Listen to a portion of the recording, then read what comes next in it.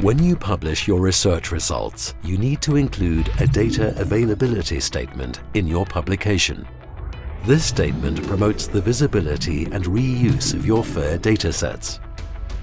It indicates the location of the dataset underlying the published research results by providing a persistent web link, such as a DOI link.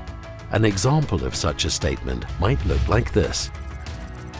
ETH-Library provides more examples of such statements. One of the supplementary links will lead you to recommendations for your data availability statement. Do you have further issues with how to put the RDM guidelines into practice? Please contact us for consultation.